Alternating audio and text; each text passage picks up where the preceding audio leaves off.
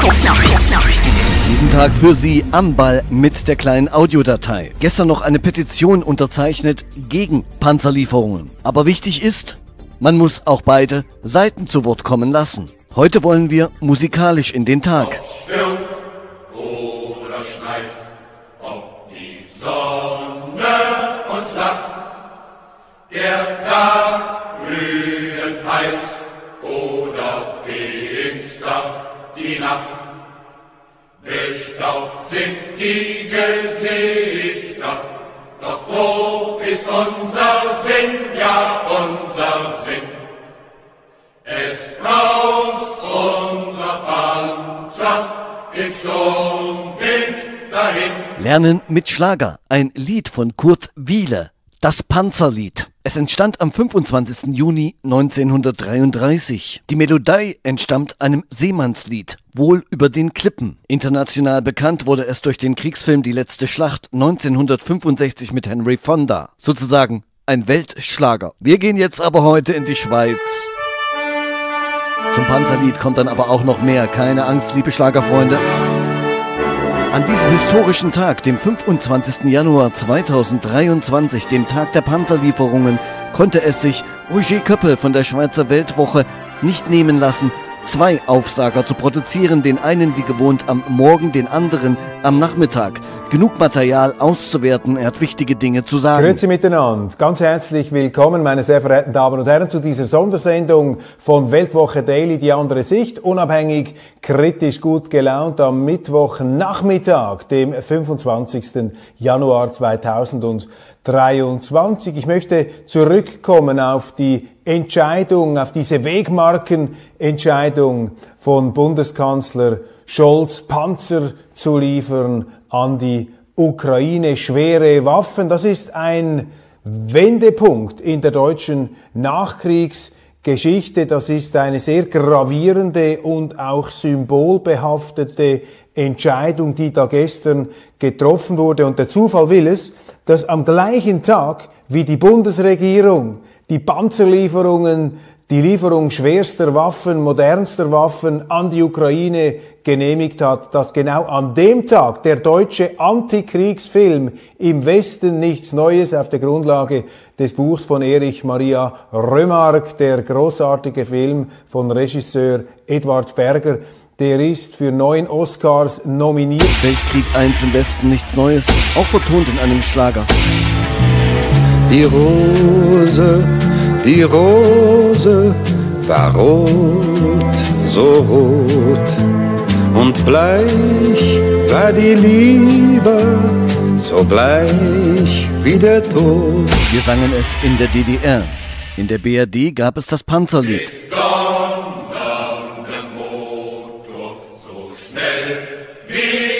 Because we are fighting a war against Russia. We are at war with Russia.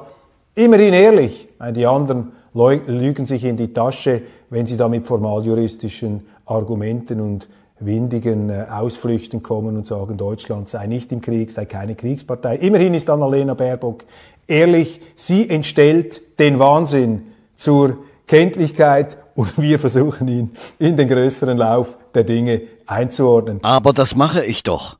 Dem Feinde entgegen im Panzer geschützt, voraus den Kameraden im Kampf stehen wir allein. Stoßen wir tief in die feindlichen Reihen. Because we are fighting a war against Russia. 80 Jahre nach der Kapitulation der 6. Armee von Generalfeldmarschall Paulus in Stalingrad. Lässt uns im Stich einst das treulose Glück und kehren wir nicht mehr zur Heimat zurück. Die Frankfurter Allgemeine schreibt, die deutsche Sicherheit wird auch in der Ukraine verteidigt. So ein Unsinn. Uns die Todeskugel, ruft uns das Schicksal ab, ja Schicksal ab. Es gibt, meine Damen und Herren, ein biblisches Gebot, dass wenn man als Staatenlenker merkt, dass man einen Krieg nicht gewinnen kann, Da muss man alles daran setzen, diesen Krieg auf dem Verhandlungsweg zu beenden.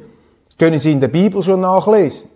Wenn der König oder der Kaiser sieht, dass der andere, der in sein Land eindringt, viel mehr Soldaten hat, dann soll er ihm nicht seine Truppen entgegenschicken, sondern seine Unterhändler. Roger Köppel von der Schweizer Weltwoche, jetzt aber eigentlich der Hauptbeitrag vom 25. Januar. Hier gibt er auch Einblick in die militärische Lage, in seine Einschätzungen und er gibt Gerüchte preis. Ich hatte auch schon mal darauf verwiesen, jetzt von ihm selbst. Und danach, liebe Schlagerfreunde, das Finale des Panzerliedes. Militärisch bringen sie nichts. Auch da Fehlinformation der Medien. Wenn Sie etwas offener auch verschiedene Kanäle anschauen, dann stellen Sie fest, dass sich das Kriegsgeschehen in der Ukraine gegen die Ukraine zu wenden beginnt. Wir sehen Vorstöße der Russen im Süden bei Saporischschja, beim entscheidenden Verteidigungsriegel der ukrainischen Streitkräfte. Wir sehen im Norden Vorstöße bei Bachmut und Soledar. Enorme ukrainische Verluste. Die Ukrainer haben 34 Brigaden bei Bachmut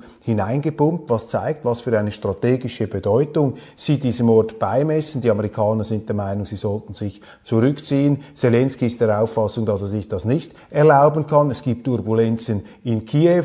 Es ist die Rede von einem möglichen Aufstand gegenüber Zelensky. Man redet zwar von Korruptionsbekämpfung. Wir haben Säuberungen, wir haben Helikopterabstürze, wir haben den merkwürdig mysteriösen Besuch des CIA-Direktors Burns in Kiew. Wir haben gesehen, dass kurzfristig Boris Johnson eingeflogen ist. Das sind Turbulenzen, die zeigen, dass die Systemstabilität, dass die Zelensky-Stabilität abgenommen hat. Wir haben verlässliche Quellen, dass die Tötungsrate auf dem Schlachtfeld massiv zu Ungunsten der Ukrainer ausfällt. 1:8, also für jeden getöteten Russen sterben 8 bis 10 Ukrainer. Insgesamt 155.000 Tote seit Kriegsbeginn. Soldaten, Armeeangehörige, dazu etwa 300.000 Verletzte, die haben im Grunde eine ganze Armee verloren, die haben ihre Artillerie verloren, deshalb musste bei Rammstein massiv nachgeliefert werden. Jetzt die Panzer.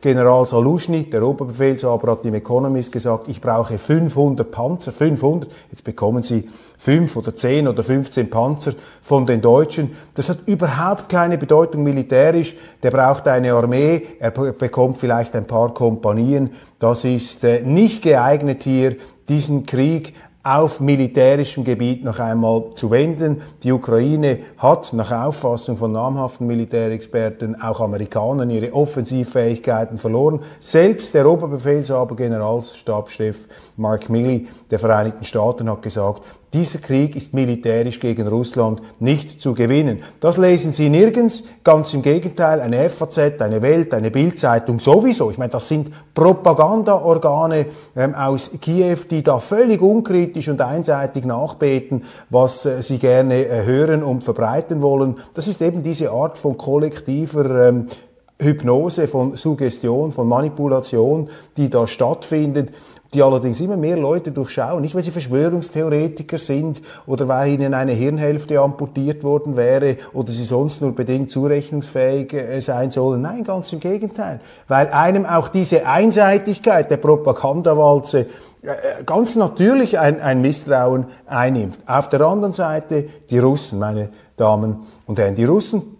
Das sind Schätzungen des amerikanischen Ex-Generals Douglas MacGregor. Er stützt sich da, wie er sagt, auf unterschiedliche Quellen. Er hat mit seinen Einschätzungen schon oft recht behalten. Dies zum Beispiel ganz im Gegensatz zu einem anderen General, der sich auch öfters äußert, Ben Hodges oder auch General David Petraeus, die haben ja massiv sich geehrt, die haben gesagt, Petraeus, Russland sei faktisch militärisch geschlagen, hat er im letzten Herbst gesagt. Und Ben Hodges hat prognostiziert, Mariupol werde bis Ende Januar in diesem Jahr zurückerobert sein. Und jetzt muss man feststellen, dass die Ukrainer überhaupt keine Offensivfähigkeiten mehr haben. Sie müssen im Grunde eine dritte Armee aufbauen. Das zeigt ihnen, was hier für massive Verluste stattgefunden haben. Das Kriegsgeschehen in der Ukraine erinnert an den Ersten Weltkrieg, an die Blutmühle von Verdun. Gibt es eine ganz berühmte Medaille übrigens aus der damaligen Zeit des Ersten Weltkriegs, eine Gedenkmedaille des Schreckens, wo sie ein Skelett sehen, das Blut aus dem Boden pumpt. Und dieses Bild, dieses Schreckbild von Verdun, das scheint nun auch eine gespenstische Aktualität zu gewinnen beim Kriegsgeschehen in der Ukraine. Unvorstellbares Leid für die Ukraine, für die ukrainischen Soldaten, die mittlerweile übrigens, ich schaue mir diese Filme an, Sie sehen das auf den Telegram-Kanälen, Sie sehen das auch auf russischen Kanälen, Sie sehen wieder in der Ukraine, und ich habe das übersetzen lassen von unabhängiger Seite, wie in der Ukraine, also mit ganz massiven Methoden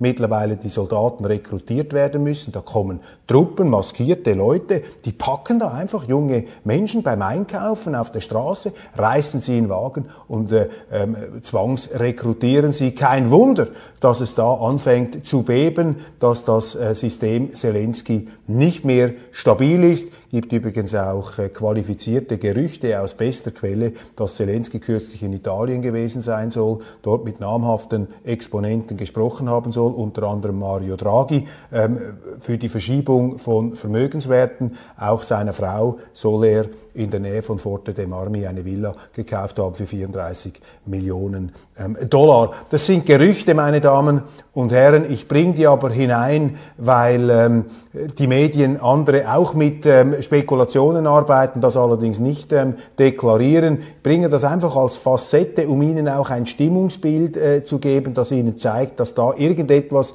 zu passieren scheint. Gut möglich im Krieg, ganz klar, dass sich immer noch etwas anders dreht, anders entwickelt, aber es sieht im Moment nicht sehr erfreulich aus Sicht der Ukrainer, was nun die Entwicklung auf dem Schlachtfeld angeht, und das widerspricht, und darum unterstreiche ich das, eben den medialen Propagandaoffensiven. Dann ist unser Panzer ein ehernes Grab. Sterben können wir. Dann ist unser Panzer ein ehernes Grab. 3 Strophen des Panzerliedes sind in der letzten Ausgabe des Liederbuches Kameraden singt der Bundeswehr von 1991 enthalten. Dann ist unser Panzer ein ehernes Grab. Im Mai 2017 stoppte Bundesverteidigungsministerin Ursula von der Leyen, ich erinnere an ihr gelb-blaues Kostüm,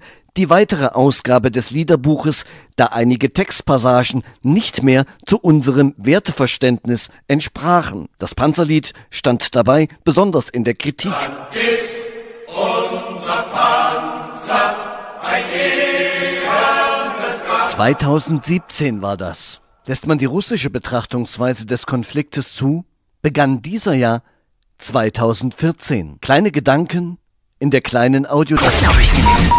Freitag, der 27. Januar 2022. Aber Panzer waren wohl erst der Anfang. Die US-Regierung hat klargemacht, dass die Lieferung von Kampfjets an die Ukraine nicht vom Tisch sei. Das sagte der stellvertretende nationale Sicherheitsberater von US-Präsident Joe Biden, John Heiner, im US-Fernsehsender MSNBC. Wissen Sie, worauf ich mich dann freue? Auf die Analyse der Tagesschau, weil sicherlich sind auch Kampfjets kein Eintritt in den Krieg. Christoph Kehlbach von der ARD-Rechtsredaktion verbreitet sich. Deutschland liefert Leopard 2 Kampfpanzer an die Ukraine. Kritiker befürchten, dass Deutschland sich damit zu stark in den Krieg hineingezogen fühlt. Was sagt das Völkerrecht? Er zitiert die Charta der Vereinten Nationen. Alle Mitglieder unterlassen in ihren internationalen Beziehungen gegen jede die territoriale Unversehrtheit oder die politische Unabhängigkeit eines Staates gerichtete oder sonst mit den Zielen der Vereinten Nationen unvereinbare Androhung oder Anwendung von Gewalt. Gegen dieses Gewaltverbot verstößt Russland mit seinem Angriffskrieg beständig seit dem 24. Februar 2022, so die ARD. Das habe ich auch nie anders gesehen. Laut UN-Charta hat die Ukraine deswegen das Recht zur Selbstverteidigung. Auch das steht außer Frage. Diese kann individuell oder kollektiv ausgeübt werden. Auch dem kann nicht widersprochen werden. Alles, auch der Einsatz von Streitkräften, wäre gerechtfertigt. Die ARD lässt wissen, durch die Lieferung von Leopard 2 Kampfpanzern an die Ukraine wird Deutschland nicht zur Kriegspartei. Damit widerspricht sie dem wissenschaftlichen Dienst des Bundestages. Der nannte schon die Ausbildung von Soldaten als Kriegsbeteiligung. Man schreibt, für Völkerrechtsexperten wären die Bedeutung des Begriffs Kriegspartei oder Konfliktpartei beschränkt. Zitat: Wer diese Diskussion führt, ist der russischen Propaganda schon ein Stück weit auf den Leim gegangen. Weiter: denn sie erweckt den Anschein, als gäbe es eine Schwelle, ab der Russland dann berechtigterweise Deutschland angreifen dürfe. Über die Artikel 106, 107 der UN-Charta und die Faktoren Täternation und Siegernation hatte ich an dieser Stelle schon referiert. Natürlich kann man im juristischen Klein-Klein alles von allen Seiten sehen. Nicht außer Acht lassen sollte man aber die Sichtweise der anderen Kriegspartei. Auch diese hat Juristen, kann lesen und interpretieren. Und so schreibt Stefan Lag in der gleichen Tagesschau für reichlich Gebühren: Russland wertet die Entscheidung westlicher Staaten, Kampfpanzer an die Ukraine zu liefern, als direkte Beteiligung an dem Konflikt. Der Kreml vermeidet den Begriff Kriegspartei und sieht auch keinen Grund, Deutschland den Krieg zu erklären. Hier habe ich schon mehrfach erklärt, das muss gar nicht sein. De facto sind wir mit Russland nie nicht im Krieg gewesen. Zum Zweiten Weltkrieg existiert nur eine Waffenstillstandsvereinbarung, die mit Lieferung von neuen Waffen, die gegen Russland gerichtet sein werden, nach einfachsten logischen Regeln gebrochen sein dürfte. Aber auch das interpretiert jeweils die andere Seite. Zitiert wird Dmitri Pjeskow: Jedoch seien die Waffenlieferungen ein Beleg dafür, dass der Westen keineswegs die Rolle des Unbeteiligten einnehmen könne. Er erklärte, man müsse die Lage aufmerksam beobachten und geeignete Gegenmaßnahmen treffen. Ebenfalls zitiert wird Nikolai Petruschew, das ist der Sekretär des russischen Sicherheitsrates. Es sei offensichtlich, dass die NATO und die USA längst an dem Konflikt in der Ukraine beteiligt sind. Der kollektive Westen führe einen Feldzug gegen Russland und nutze die Nazi-Marionettenregierung in Kiew. Immerhin zitiert das die ARD. Jahrelang hätten sich die USA darauf vorbereitet, einen hybriden Krieg gegen Russland zu führen, mit dem Ziel, eine multipolare Welt zu verhindern. Russland betont, die Lieferung von Leopard-2-Panzern werde grundsätzlich nichts an der Lage ändern. Zitiert wird der Diplomat Konstantin Gawrilow, Vertreter Russlands, bei einem Treffen der OSZE in Wien. Zitat: Es ist nichts Gutes an den Lieferungen von Panzern, auch an den möglichen Lieferungen von Flugzeugen. Allerdings sollte man daraus keine Katastrophe machen. Unsere Entschlossenheit ist bewiesen. Er meint, sie würden nichts an der Front verändern können. In der ARD interviewt Generalleutnant Alexander Solfrank. Er leitet das multinationale Kommando Operative Führung in Ulm. Er meint, oberstes Ziel der NATO sei, einen Angriff Russlands auf das Bündnisgebiet zu verhindern. Meine Kommentierung im Vertrauen, das wird sehr stark von der militärischen Lage abhängen und von der Wirkungskraft der Panzer. Erste Soldaten für Panzerausbildung sind in Deutschland. Eine neue russische Angriffswelle erfolgt in mehreren Regionen der Ukraine. Luftalarm wurde ausgelöst. Der deutsche Botschafter in Russland soll den Status seines Landes in Bezug auf den Ukraine-Konflikt erklären, fordert die Sprecherin des russischen Außenministeriums Maria Sacharowa. Zitat: Verstehen Sie selbst, was Sie von sich geben? Deutschlands Außenministerin behauptet, dass ihr Land zusammen mit anderen Ländern Krieg gegen Russland führt. Dasselbe Ministerium hält sein Land nicht für eine Kriegspartei. Im Hinblick auf diese sich widersprechenden Äußerungen ist es notwendig, dass der deutsche Botschafter in Russland sie erklärt. Wie immer erweist sich Sacharowa als clever und klug. Das entsprechende Zitat haben wir. Because we are fighting a war against Russia. Die stellvertretende US-Außenministerin Victoria Nuland im US-Senat: Die USA werden in den kommenden Monaten nicht in der Lage sein, die Panzer der Ukraine zu übergeben. Die italienische Zeitung Corriere della Sera zählt, es seien Dutzend Kampffahrzeuge gegenüber Tausenden von russischen Panzern. Experten der Internationalen Atomenergieorganisation melden eine starke Explosion in der Nähe des Atomkraftwerkes Saporoschsche. Der russische Außenminister Sergei Lavrov ist auf Afrikareise. Gestern war er in Angola. Er erklärte, der Westen führe einen totalen hybriden Krieg gegen Russland. Gegen die russischsprachige Bevölkerung in der Ukraine werde von Seiten des Westens eine koloniale Politik verfolgt. Das wird man in Afrika verstehen. Der Bürgermeister von Donetsk, Kuljemsin, erklärt gegenüber der Nachrichtenagentur RIA Novosti, ukrainische Kämpfer nehmen gezielt Umspannwerke, Infrastruktureinrichtungen und Reparaturteams unter Beschuss. Dmitri Medvedev, für markige Worte berühmt, befasst sich mit der Psyche des ukrainischen Präsidenten Wladimir Zelensky. Zitat: Offensichtlich handelt es sich um ein echtes psychologisches Problem, das sich bald auch zu einem psychiatrischen Problem entwickeln könnte. Aber auch die nach außen hin bedeutungslosen Patientenerklärungen haben einen bestimmten Zweck. Sie dienen als Rechtfertigung für neue Almosen. Komm schon, entscheiden Sie endlich. Ich bin immer noch am Leben und habe die Kontrolle über alle um mich herum. Gebt mir mehr Waffen und mehr Geld, denn unser Feind ist unergründlich, listig und gefährlich. Aber ich werde nicht vor dem Feind kapitulieren. Ich bin sehr, sehr stark. Keine Verhandlungen, kein Kontakt und ganz allgemein, der Feind hat schon fast Angst vor mir. Hundreds of thank you are not hundreds of thanks. Auf der Krimbrücke ist die Installation des 3. Teilstücks auf der linken Seite der Autobahn abgeschlossen. Die Türkei wird schwimmende Kraftwerke zur Stromversorgung der Ukraine liefern. Die Gedenkstätte Auschwitz-Birkenau wird dieses Jahr keine russischen Vertreter zu der Zeremonie anlässlich der Befreiung des Vernichtungslagers vor 78 Jahren einladen. Das berichtet der Deutschlandfunk. Die Lehren der Geschichte. Wir werden sie neu erlernen müssen. Nach Deutschland. In München muss es gestern große Demonstrationen gegen die Panzerlieferungen gegeben haben. Alternative Medien zeigten Bilder. Offizielle Meldungen dazu konnte ich nicht finden, über einfache Google-Suchen. Wohl aber eine Ankündigung des Münchner Friedensbündnis. Stoppt das Töten in der Ukraine, Aufrüstung ist nicht die Lösung, stoppt den Krieg, verhandeln statt schießen. Das Münchner Friedensbündnis ruft zu Mahnwachen für den Frieden auf. Heute von 18 bis 19 Uhr vor der St. Michaelskirche in der Fußgängerzone Neuhauser Straße 6. In Berlin bekannt der Friedensaktivist Heiner Bücker.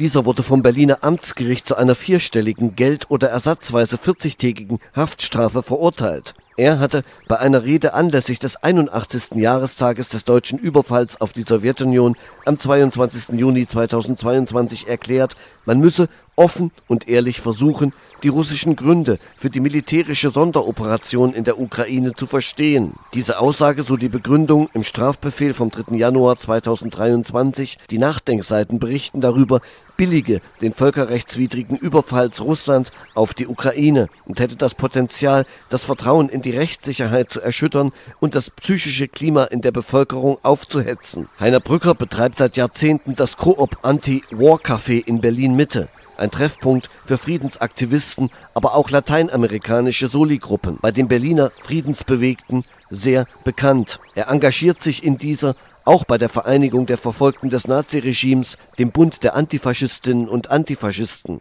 So viel Zeit muss sein, liebe Kriegsbeteiligten und Kriegsbeteiligten, dann. Leitmotiv der Rede: die friedliche Nachbarschaft mit Russland. Die komplette Rede ist auf Coop News abgedruckt. Genau gesagt cooptv.wordpress.com. Der eine von den Nachdenkseiten zitierte Satz kann zweifelsfrei, wenn man feindlich gesinnt ist, in der Formulierung, man müsse versuchen, die russischen Gründe zu verstehen, eine Aufforderung verstehen. Vorurteile setzt es aber auf jeden Fall voraus. Ich erinnere an eine BRD, die in den 70er Jahren derartiges publizieren ließ. Die Rede von Heiner Bücker enthält einige Details. Seit 2014 wurden in erstaunlichem Tempo Denkmäler für Nazi-Kollaborateure und Holocaust-Täter in der Ukraine errichtet. Man nennt Stepan Bandera. 2016 wurde ein Kiewer Boulevard nach diesem benannt. Bücker meint, obszön, weil diese Straße direkt nach Babi Yar führt, zu der Schlucht am Stadtrand von Kiew, an der deutsche Nazis mit Unterstützung ukrainischer Kollaborateure in 2 Tagen weit über 30.000 Juden in einem der größten Einzelmassaker des Holocaust ermordeten. Tja, da ist viel Detailwissen drin. Vielleicht doch gefährlicher als das Destruktive bei den Tonsteine Scherben. Lernen mit Schlager. Es ist Freitag von Berlin nach Köln.